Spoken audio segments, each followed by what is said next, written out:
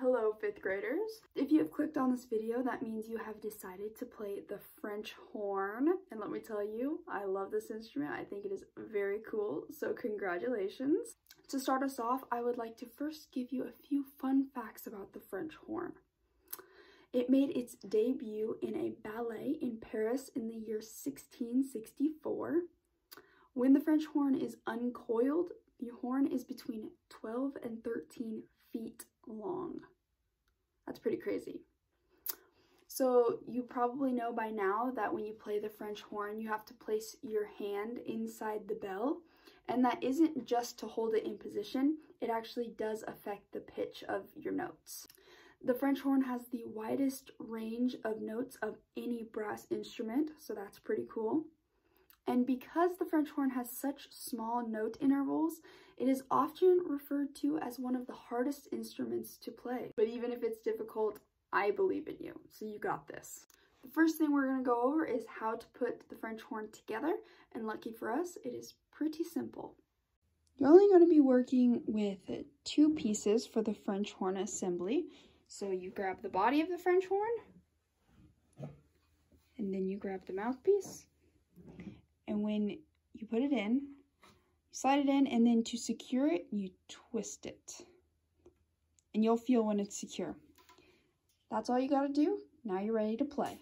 The mouthpiece for the French horn is pretty small, so before you begin practicing, I highly recommend just taking it off and blowing into it to practice. Because that's exactly what you're going to do when you play into the instrument, and this can be a nice warm-up. So the hand placement for the French horn is pretty unique. So you're just going to cup your hand right about like this. Nothing too awkward. Just naturally cup your hand and lay it in the bell just about like this. And then you just bring it towards, and you'll play it with your hand like that. And yes, as you're playing, your hand might get a little hot and maybe even a little wet from the spit and all the air that you're blowing through it, but it's worth it. The French horn also does have very small note intervals. When you're first starting, it might be difficult to reach each note without getting that wobbly sound, but it's completely normal. The more you practice, the better you'll get, I promise. The way you empty your spit from the French horn is pretty unique as well. There is no spit valve, so what you're going to do is, if you're playing like this, to empty the spit, you're literally going to turn it in a circle. You're going to go to the trash can, you're going to spin it around like so, and then all the spit will come dripping out the bell into the trash can. I actually messed up here.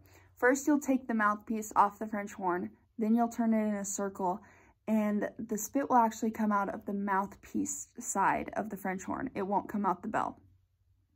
So that is how you empty the spit valve on a French horn. So now that we have hit a few different points on the French horn, I believe you are ready to start practicing. So I wish you the best of luck. You got this.